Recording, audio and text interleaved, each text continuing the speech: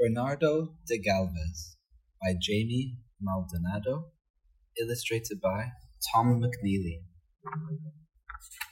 Page 3. In 1775, when the American colonies fought for independence from Great Britain, the colonists faced an enormous challenge. Great Britain was then the most powerful nation in the world. With its army and navy, British power reached around the globe. It was this power that made the colonists proud to be part of the British Empire. But when the British government passed unfair tax laws on the colonies to pay for Britain's war debts, colonists began voicing their disapproval. When British troops were sent to Massachusetts to seize ammunition and gunpowder, war broke out. Page 4. When the war began, the British military had the colonies surrounded. Britain's famous navy controlled all seafaring traffic along the Atlantic seaboard east of the colonies. Britain also controlled much of the land in North America.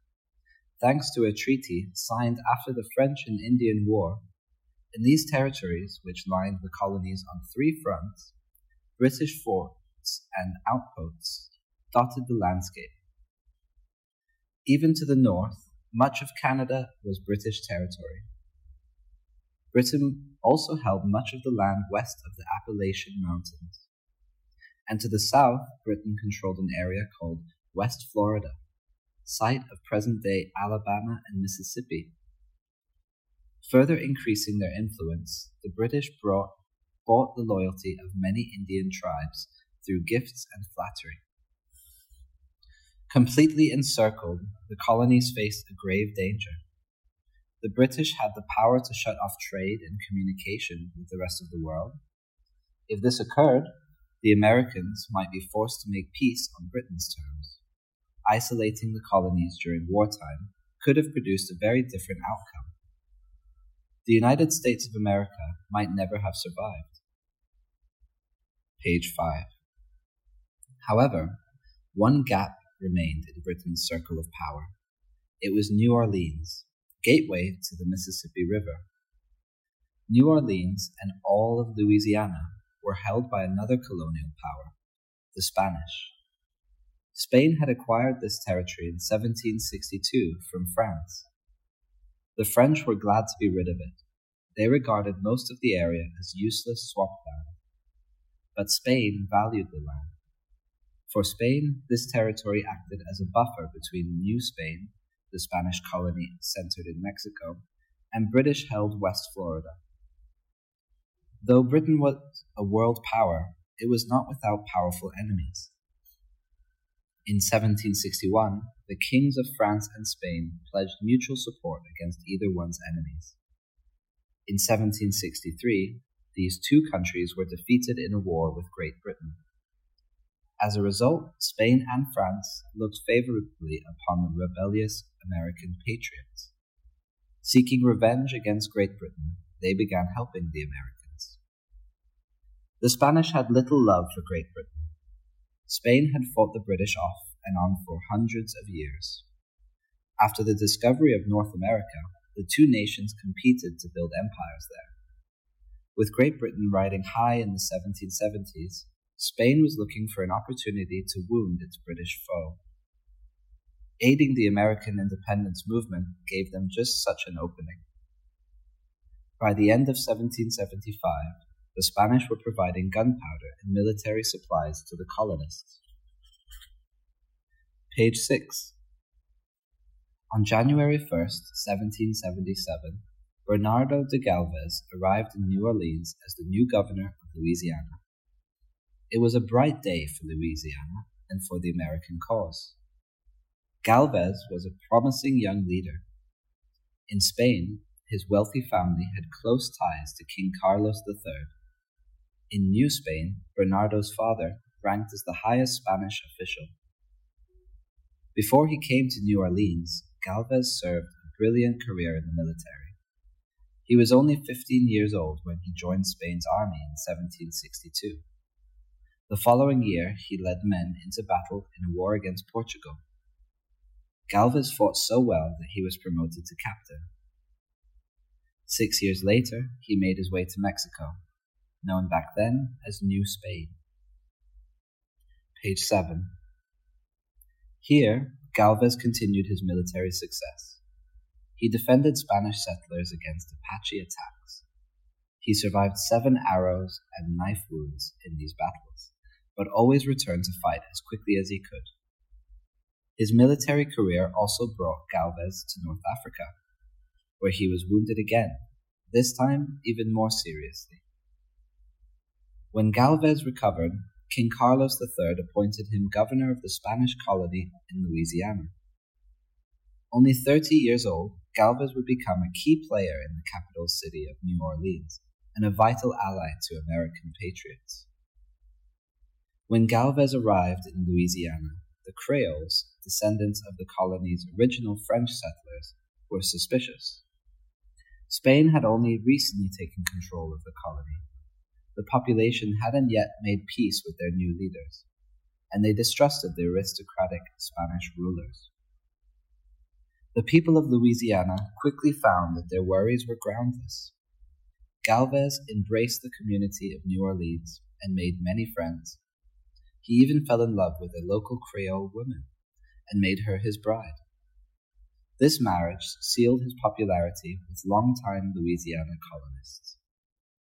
Most importantly, Galvez devoted himself to the work of governing. He encouraged farmers to settle in the colony and strengthened the army to provide security for them.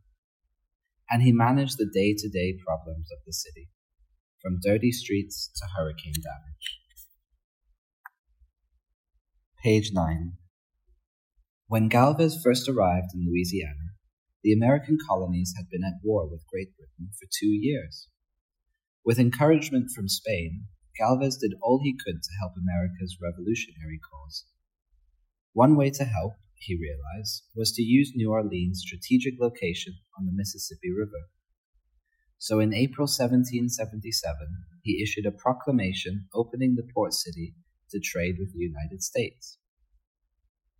Galvez knew that the American fighters needed supplies badly, so he used the Mississippi and other rivers as highways to sneak weapons, ammunition, and medicine to the Patriots. These supplies were packed into boats and sent upriver.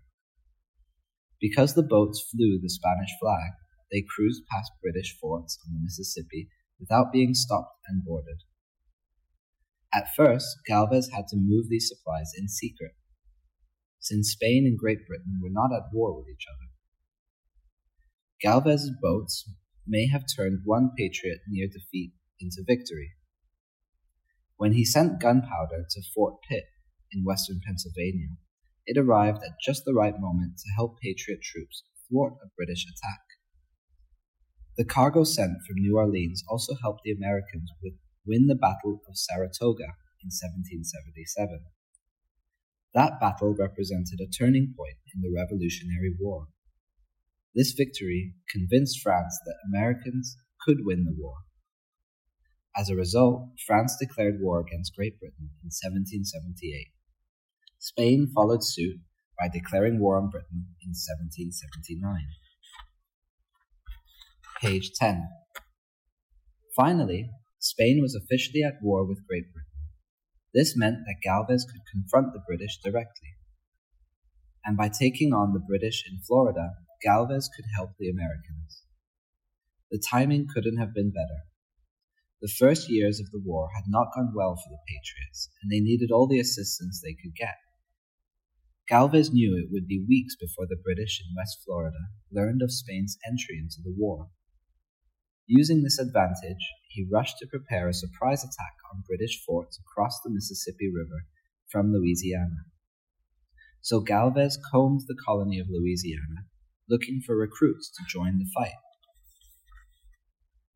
By late August of 1779, Galvez had gathered a small army of Spanish soldiers, Indians, Creole colonists, and free blacks. The recruits came from all over Louisiana and were patriots to the core, sworn to protect their colony from the British.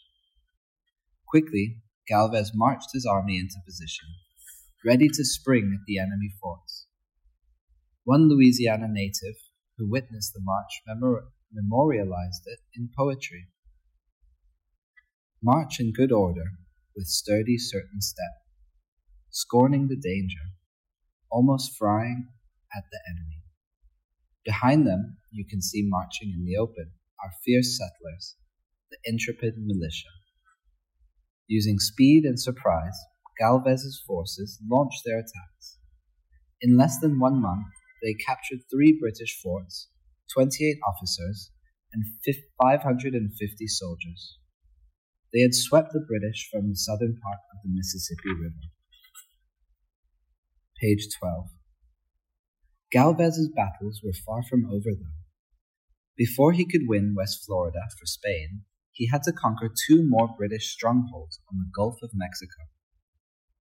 Mobile's Fort Charlotte proved easiest to defeat.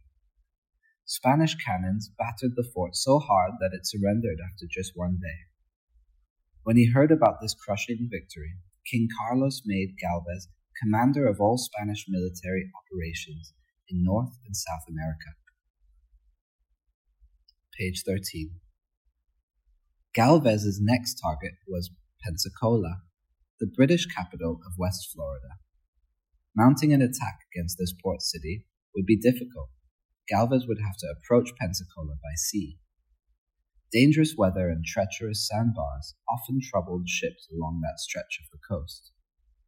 Indeed, a hurricane scattered Galvez's fleet on his first try at Pensacola. In February 1781, Galvez tried again. This time, his fleet made it to Pensacola, but not without trouble. One of his ships became stuck on a sandbar outside Pensacola's bay. The crew freed the vessel, but a frightened admiral, fearing British cannons that commanded Pensacola's harbor, advised Galvez not to attack. Page 14. But Galvez didn't listen. He moved ahead on his own and challenged others to follow. "Yo solo, I alone," he shouted as he sailed his ship, its big cannons booming, into the bay. As cannonballs screamed overhead, Galvez and his officers stood calmly on the ship's deck. One shot from a British cannon tore through the rigging of Galvez's ship. Otherwise, his ship and his men passed unharmed. Galvez's bravery inspired the captains of the other ships to follow him into the bay. As they sailed through, they faced constant British firepower. Still, Galvez returned to sail among them and cheer them on. Page 15. The Battle of Pensacola lasted 6 weeks. Finally, on May 8th, a Spanish shell hit the British gunpowder supply. This direct hit touched off an enormous explosion that killed about 100 soldiers. The British raised a white flag of surrender, and the fighting ended. The siege of Pensacola has been called a decisive factor in the outcome of the Revolution and one of the most brilliantly executed battles of the war. West Florida now belonged to the Spanish. British troops there were no longer a threat. After 7 long years, British military might began to weaken. In October, they surrendered to Patriot troops at Yorktown. The Revolutionary War was over at last, thanks in part to the gallant Bernardo de Galvez. Page 16. Bernardo de Galvez's role in the American victory was not forgotten. In 1783, the U.S. Congress praised him as an early and zealous friend of the U.S. On November 30, 1786, Galvez, just 40 years old, died of a sudden illness, but he was immortalized in both words and stone. The city of Galveston, Texas, was named in his honor. A statue in Washington, D.C. depicts him on horseback. The inscription beneath it reads, "May the statue of Bernardo de Galvez serve as a reminder that Spain offered the blood of her soldiers for the cause of American independence." The end.